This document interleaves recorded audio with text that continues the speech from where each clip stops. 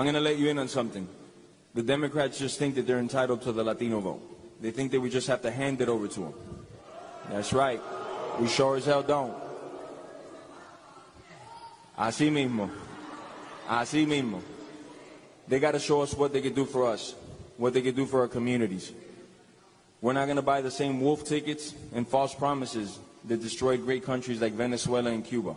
It's not going to happen. You know what else is not going to work for them? Playing Despacito on your cell phone to pander to us. Hell no. You got to give us some credit for having heads on our shoulders. I'm going to wrap this up with some words of Barack Obama. He said elections have consequences. That is true. And those words have never been more true than they are today. We either re-elect President Trump and keep America great.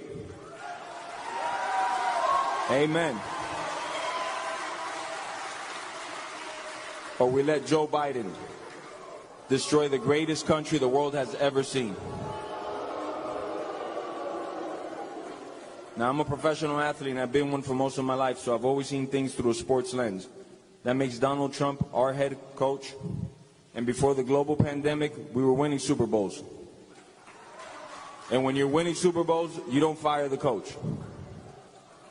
Doesn't matter if you don't like the plays he runs, the players he puts on the field, or what he says on Twitter. You sure as hell don't replace him for another coach that's been in the business for 47 years at every level and never won a fucking game.